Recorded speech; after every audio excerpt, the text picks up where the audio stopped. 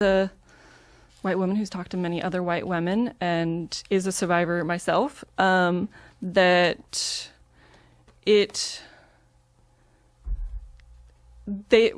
women are often more likely to report a black assault. They are more likely to highlight that violence and see that as violence, whereas oftentimes this isn't coming out quite how I want it to right now, so. Ashamed of ourselves, I think that we should take responsibility for the system that we've created. What are those numbers? Do you have them?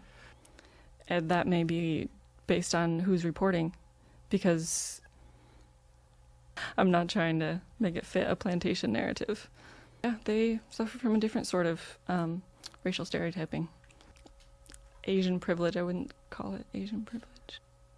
Burqas and hijabs, people can wear that. That's a religious expression thing. That's not. I'm concerned about high heel shoes. And I tend not to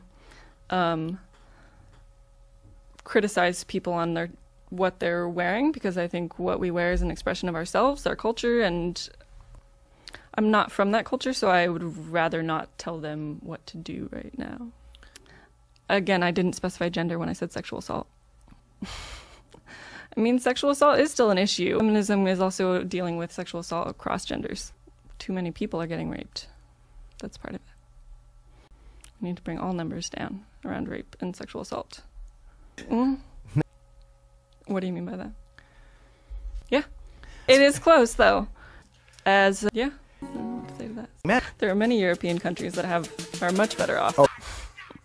The white woman who's talked to many other white women and is a survivor myself, white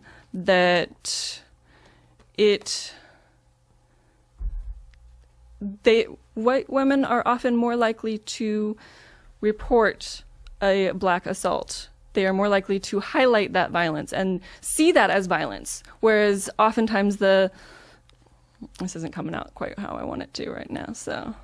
This isn't coming out quite how I want it to right now, so. This isn't coming out quite how I want it to right now, so. This isn't coming out quite how I want it to right now, so.